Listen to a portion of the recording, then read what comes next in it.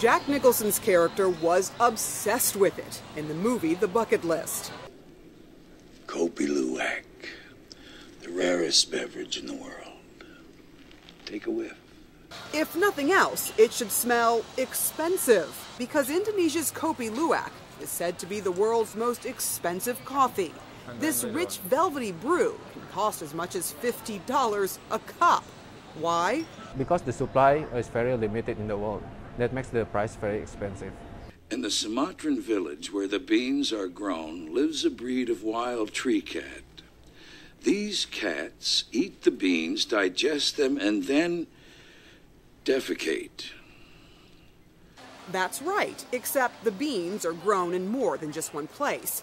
Kopi means coffee in Indonesian, and luwak is the wild Asian palm civet that eats the coffee tree berries and produces the rare beans.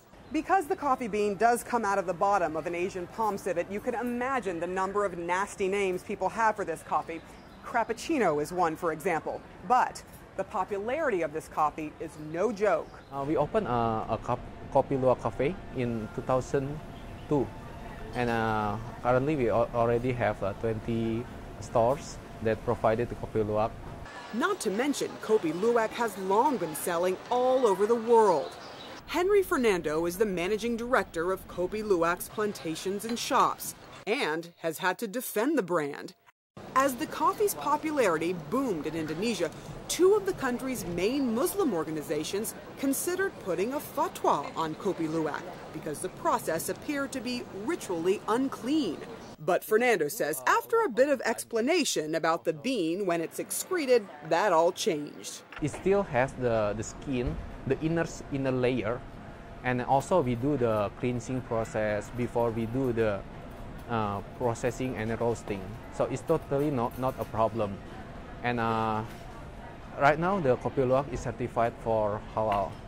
And it's a heck of a lot less expensive in its home country than elsewhere. How much is this cup of coffee going to cost? It's about $8 US $8? dollar.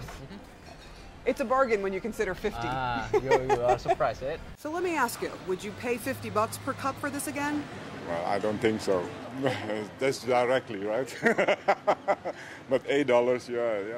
No. I do like it. Compared to other kinds of coffee, it has a more distinctive coffee taste and aroma, this Jakarta resident says.